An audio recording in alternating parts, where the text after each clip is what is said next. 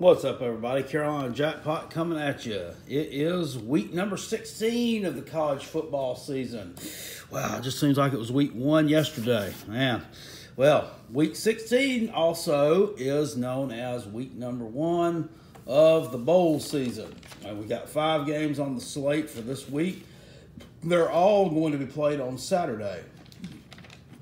So nice and concise, nice day of some good football action there. Of course, now all the teams in these, not the ones on the top of the marquee for most folks. Not the ones at the top of the polls, but these bowls are important for these particular schools for recruiting and for getting them a little bit of exposure out there. So let's delve on into it and look at the lines, the teams, the players, and make a prediction on what's going to happen on this Saturday. We got Tulane, the Green Wave, taking on UL Lafayette. Tulane come in with a record of 6-6. UL Lafayette 7-6. They lost their conference championship game of the Sun Belt a couple of weeks ago to Appalachian State, which was basically a home game for App State because it was on their home field. Cure Bowl is played in Orlando, Florida. Tulane, 2 quarterbacks this year. Justin McMillan is the one that's taken over for Jonathan Banks. McMillan, 14 TDs, 5 interceptions. Or maybe that's their stat together. I'm not quite sure. Got Darius Bradwell's running back for Tulane, who's rushed for just under 1,000 yards on the season. Now they're 6-6. Their best win was a game against Memphis late in September. Beat Memphis by about 20 points. Of course, Memphis played for the American Athletic Conference Championship against UCF. In that game, Tulane was able to hold Darrell Henderson to 51 yards. That's the big running back for Memphis that's done so well this year. They were able to hold Navy to 117 yards rushing in their final regular season game, and a game in which they won. Tulane, kind of had a few ups and downs there in the middle of the year. UL Lafayette prefers to do it on the ground. They've got 3,000 yards rushing this year. They split between several running backs, most notably Trey Rajas and Elijah Mitchell. And their quarterback, Andre Nunez, has thrown 19 touchdowns, but also 12 interceptions to go with it. They're not scared to play big teams. They got a couple of SEC teams on the slate this year that they played, games that really weren't competitive, but ones that surely got them ready for this test. As far as a conference schedule, Tulane, of course, with a stronger conference schedule than what UL Lafayette plays in the Sun Belt, but UL Lafayette outside the conference, you'd have to give it to them the nod with the non-con. Overall, I think Tulane here is just a more balanced team. They're 3.5-point favorites. I'm going to take them to cover the spread here. I just think that they're going to cover just based off the fact that they're going to be able to stop the run game of UL Lafayette. But still should be a decent matchup there. North Texas, the Eagles, or Mean Green, whichever you prefer. They have several different nicknames. Versus Utah State in the New Mexico Bowl. Utah State is laying 8 in that game, which will be played at Dream Style Stadium, home of the New Mexico Lobos. North Texas coming in on a record of 9-3. Utah State is they're a 2-loss team. They lost to they're 10-2. Their losses came to Michigan State in the first game of the season by a touchdown on that on a Friday night game at the beginning of the year, and to Boise State close to the end of the season. So they really sandwiched a lot of wins in between those games. 6 times this year, Utah State has scored 50 points or more in a game. So really high-octane offense there. That will put some points on the board. North Texas comes on the record of 9-3. Their losses came to Louisiana Tech, UAB, which of course ended up winning the Conference USA Championship, and Old Dominion.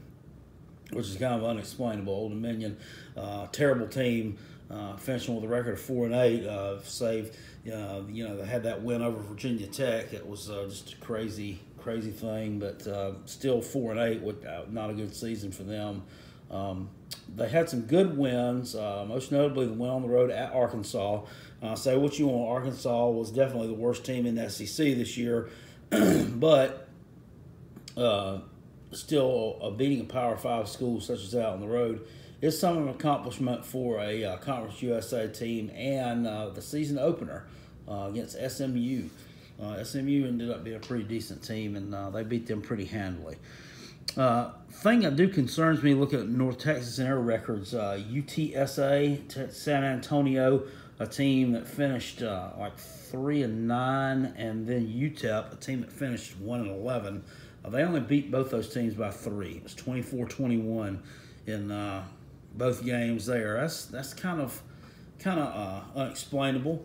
But North Texas comes in. Mason Fine threw for 3,700 yards this year, 27 TDs, 5 interceptions. DeAndre Torrey is the one who do it on the ground for them, 14 touchdowns and 950 yards. Of course, we already talked about Utah State and their 10-2 record. They just blew out a lot of teams, from that Mountain West Conference over there. The New Mexicos, they beat up on New Mexico State, San Jose State, several other teams. Jordan Love is their quarterback, 3,200 yards, 28 TDs, and 5 interceptions. So some pretty comparable numbers there between the two quarterbacks. 951 yards for their running back, Darwin Thompson, and 14 TDs. So looking at that, these teams are pretty evenly matched. And I think North Texas might be a little bit undervalued here. However, just those close wins against the inferior teams, and that just kind of scares me a little bit with them. Utah State, we pretty much know who they are. Really good team. It's 8 points. It's moved up to actually 8.5 now. I'm going to take North Texas to cover the spread. I do think Utah State probably gets this win, but I think that's going to be a sneaky good game. Probably one of the better ones out of the 5. You got Arizona State versus Fresno State. Fresno State laying 4 in the Las Vegas Bowl to be played at Sam Boyd Stadium in Las Vegas. And Arizona State, we all know about, finished up 6-6 under first-year coach Herm Edwards. Of course, Fresno, the champions of the Mountain West Conference, with an 11-2 record. Fresno State, very impressive in that Mountain West Championship, being able to beat Boise State on the blue turf in that last game of the season. That was a really good win for them. Arizona State, with that 6-6 record, they come in. They actually won 4 of their last 5 games.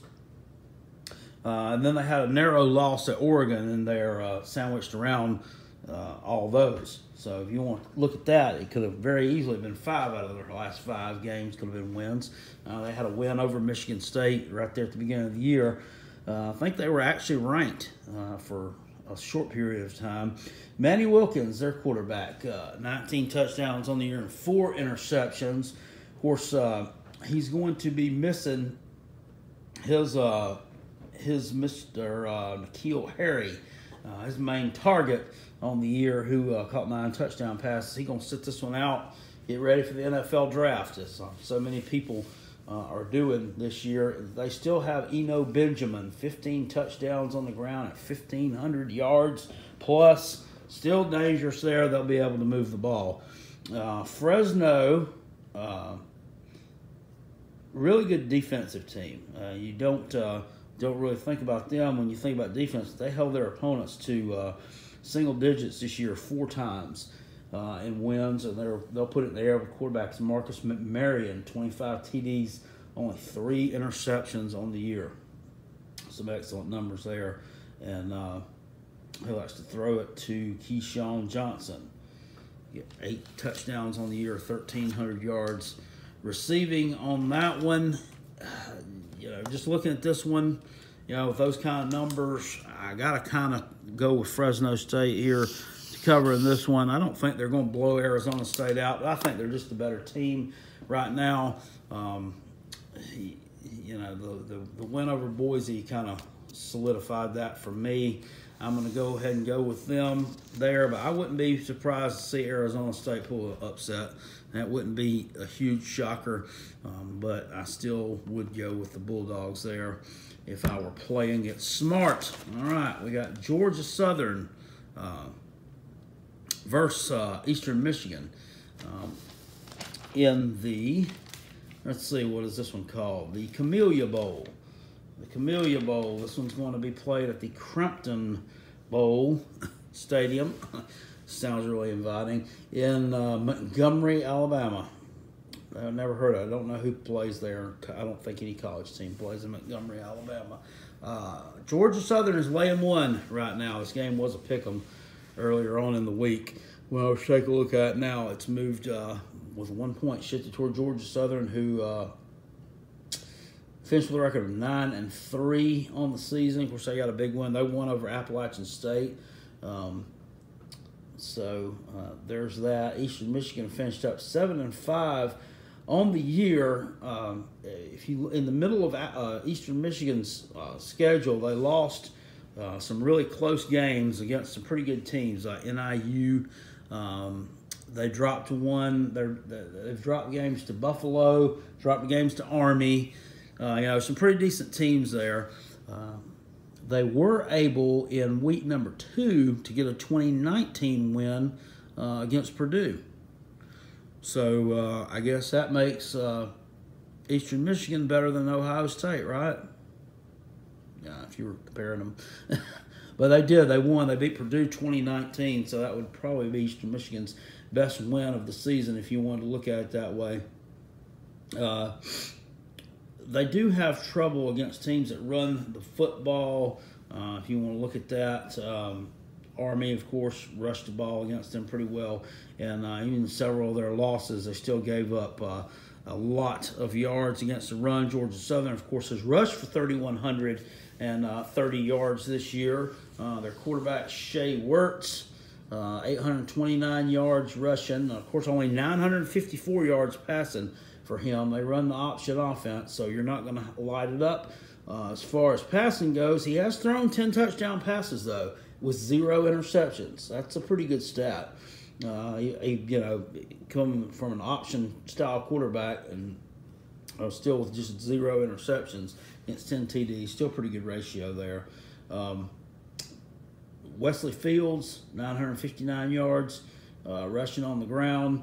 Also for them, I got to look at this, just comparing it all up. I'm going to give Georgia Southern the win here, and I'll pick them to take that and cover that 1 point. Just based off Eastern Michigan kind of struggling with Army a good bit, that was their worst loss of the year, point-wise, so about 15 points. Most of their other games are just very close, so I'm going to have to take them there. They run a similar style of offense, and I think they get it done. Georgia Southern is 1-0 in bowls. They've only played 1 time. It's in 2015. They won a bowl game against Bowling Green. And Eastern Michigan, 1-1 in bowls. They went to one in 2016. And before that, the last time they went to a bowl was like 1987. So these teams will make the most of this opportunity. Middle Tennessee, the Blue Raiders taking on App State. This is the final bowl game of the day. This will be the New Orleans Bowl coming from the Mercedes-Benz Superdome. Middle Tennessee coming in with a record of 8-5. The App State Mountaineers, 10-2. They won their conference championship game. No, yes, 10-2. Sorry. Won their conference championship game against UL Lafayette a few weeks ago. Middle Tennessee, looking at them, their defensive numbers, it looks like they've given up a lot more yards than App State has defensively. But that's kind of skewed a little bit. They had some lot plays, Vandy, which they lost to 35-7. And then Georgia, I believe that was a 49-7 loss to them. So Middle Tennessee has played a tougher schedule than what App State has, especially in the non-conference there. Of course, Appalachian State's in one of their non-conference games got rained out, Hurricane Florence. They didn't play that one against Southern Miss, so they canceled that game. It was a home game for Appalachian State, a game that wasn't made up because App State ended up in the conference championship. Middle Tennessee lost the Conference USA Championship game to UAB, which a team which they had beat the week before. Zach Thomas, quarterback for App State, 18 TDs, 4 interceptions on the year. Darrington Evans, 1,100 yards on the ground, 7 touchdowns. It's a pretty balanced team there. Middle Tennessee is a team that's going to put it in the air a lot. Brent Stockstill, senior quarterback, seems like he's been there for 100 years. 28 TDs, only 8 interceptions, 3,200 yards. With a team that puts the ball in the air that much, that's really not that bad. I still think Appalachian State's defense is better, even though those numbers are a little bit skewed. They got an interim coach that'll be taking the reins for them, Mark Ivey. Another former App State player from back in the early 1990s who'll be leading them against Middle Tennessee. Of course, their coach, Scott Satterfield, left and took the job at Louisville a couple weeks ago. So he built quite a program there at App State. He's been there for a while. I would have figured that someone else would have snatched that guy up before now. But I guess it was meant to be for him to be at Louisville. So that's where he's going to be at. And wish him well there. And Mark Ivey taking the reins for him in this bowl game. Just look at Middle Tennessee all year long. I mean, they have played some close games. And their schedule, I just think, has been a little bit tougher. I did forget to mention, though, App State did play Penn State the first game of the season, which they dropped in overtime. That was a very, very strange turn of events there. I still think Middle Tennessee is going to cover in this one. 7 points. App State, I think, will probably win it. I think this is going to be another good one, too. I think this one and I think the North Texas one are going to be your 2 best games of the day, Saturday, and then all the rest of them will fall in somewhere in between. I forgot to mention here, UL Lafayette is actually 4-1 in bowl games. And guess what? The only game that they have ever been in is the New Orleans Bowl. That's the only bowl they've ever been in. This will be the first time playing a game outside of New Orleans in the postseason. So good luck with that one. I think Tulane will get this one done here in the Cure Bowl. All right, guys, that's my picks and predictions for week number 16. The first 5 matchups of the bowl season. Let me know what you think in the comment section below. If you liked the video, hit her with a thumbs up. If you didn't like it, hit it with a thumbs down. It really doesn't matter to me. As I always say, your reaction means there was an interaction. I'll see you guys later on, and I'll see you at the games. Appreciate it. Go Gamecocks and go Coach Boom.